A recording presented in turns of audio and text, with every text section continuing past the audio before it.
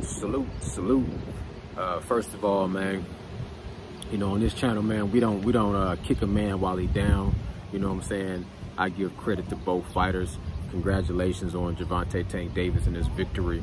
6-round knockout, one-punch knockout to Rolando Romero. You know what I'm saying? Like I said, I don't kick a man while he's down. He tried to come in and impose his will, use his size, land that power punch. I think once it got out of the first round, he started to really realize it's a difference between hitting the pads and hitting a moving target and one that's elusive like Tank. You know what I'm saying? Small, fast guy that know how to box with skills and use the ring. I think we've seen what, Gervonta Tank Davis kryptonite really is. And it's fighting somebody that's like shorter than him, you know what I'm saying, who has their fair share of skills as well, a la voila, you know what I'm saying. Isaac Cruz gave Gervonta Tank Davis a much more difficult time. He hurt his hand or whatever, trying to punch down on the shorter man. I think if they fight again, he'll find a way to get Isaac Cruz out of there, or at least have a more dominating performance. Either way, man, Rolly Romero, he had the galls to get inside the ring and fight. He came up very short. He's not on the level of Gervonta Tank Davis, not even close. Gervonta Tank Davis is so fast, dodging, moving, swinging around, pivots, and when he would get in close, he would just grab and, you know what I'm saying? Like, Rolly Romero may trip me out. Talking about he just ran the whole time and I just got hit with one punch. And I think he's still, he's the type of person that we all know he not gonna learn this lesson off of an ass whooping, you know what I'm saying, unless it's very severe. I almost kind of did wish that the referee would have let the fight continue, because I wanted to see Gervonta Tank Davis really start to put on the full display and massacre and dominate and destroy this dude, and like you said, make bullet throw in the towel.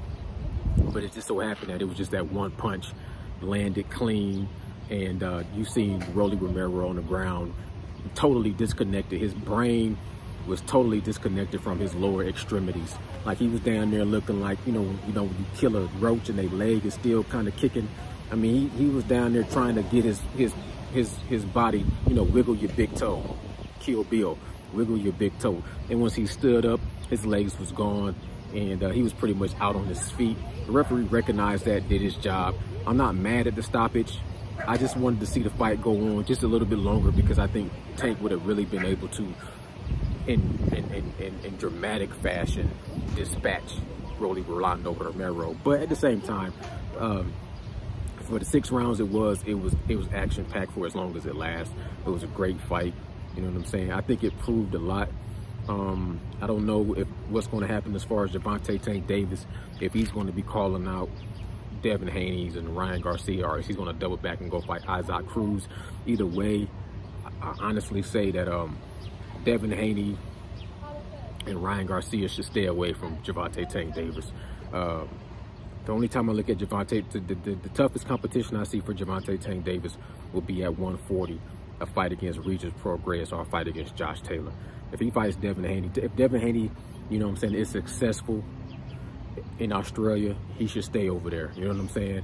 If he comes back home with those belts, I would like to see how that's going to play out, whether or not he's going to avoid, or if he's going to put himself back in the line of fire with Gervonta Tank Davis. Of course, he's in the contract where he has to fight twice, and then even maybe possibly fight Lomachenko, but I think those would be safer routes for him at this time. Gervonta Tank Davis is very dangerous, and his power is crazy, and he has the IQ and the great boxing skills. So maybe he'll get a fight with Ryan Garcia, maybe he'll get a fight with Isaac Cruz.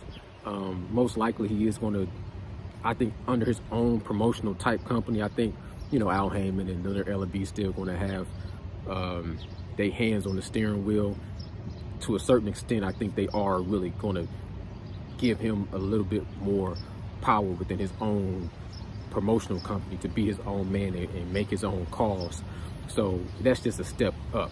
And as far as he's graduating, he's just stepping up to where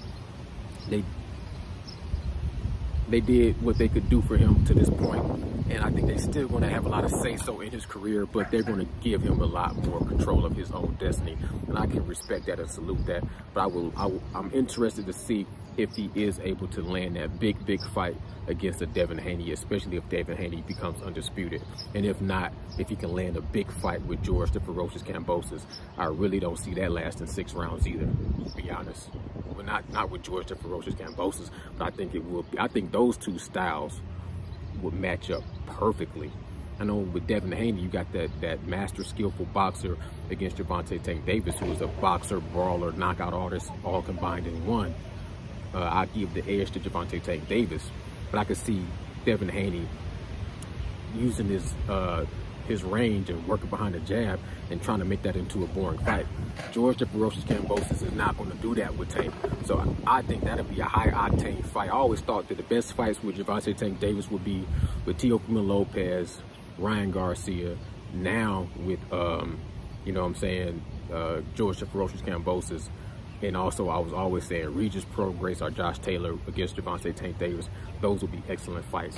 So now that he's, you know, behind the steering wheel in his own, you know, his own career, maybe we'll be able to see those big fights with Gervonta Tank Davis. But as far as 135 and below, I just don't see nobody being able to, you know, handle him. Period, point blank. He's just too much. He's too hot to handle. Too cold to hold. This is Boxing Nocturnal Thoughts, man. I want to hold y'all long. You know what I'm saying? Salute to Rolly Romero, man. He came in there and he did his thing.